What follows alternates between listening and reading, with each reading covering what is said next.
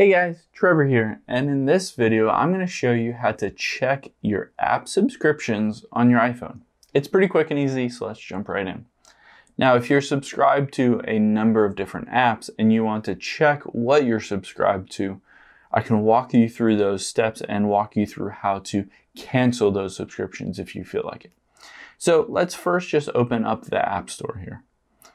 Once we're in the App Store, at the very top right, we'll tap on our profile. And then you can see here, the third option down is subscription. So we'll tap on that. Once you get there and it loads up, it will show all of your current subscriptions. The bottom one being high def weather radar. So I can tap on that and right above it says active. And it says my next billing date is June 23rd, 2022.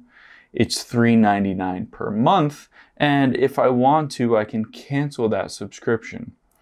I can always hit back and you'll see a list of all of your active subscriptions. If you want to manage it, if you want to add a different one, if you want to cancel any of them, you can, and then just resubscribe to that subscription down the road. But this is how you get access to all of your subscriptions.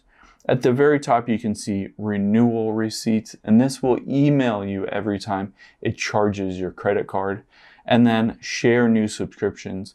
If you have family members on your iCloud, it will share that subscription to other family members on your iCloud.